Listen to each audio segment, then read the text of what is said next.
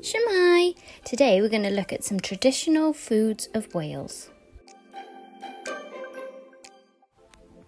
I did some research of the traditional Welsh foods. I found Welsh cakes, bara brith, Welsh clay pot bread and leek and Caerphilly crumble. I've chosen to learn how to make Welsh cakes.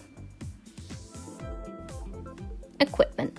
You'll need a bowl, scales, wooden spoon, jug, measuring spoons, rolling pin, chopping board and a tablecloth. Ingredients: 220 grams of self-raising flour, 1 teaspoon of baking powder, 1 pinch of salt, 100 grams of butter, 50 grams of caster sugar, 50 grams of sultanas, 1 egg and 3 tablespoons of milk.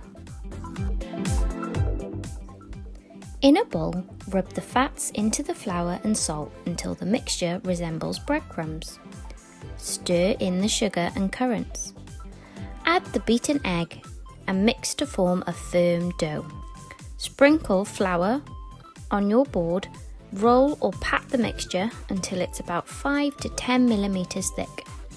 Cut into 6 centimeter discs and griddle over medium heat. Remember to get an adult to help you.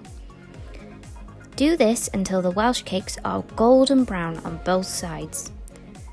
Dust the Welsh cakes with caster sugar and eat immediately. It's your turn. Can you have a look at any of the traditional Welsh foods that we have? Can you find a recipe for one of them? Write it down and upload it to Seesaw for your teacher to see. You can add a picture for a challenge. I can't wait to see what you find. Bye!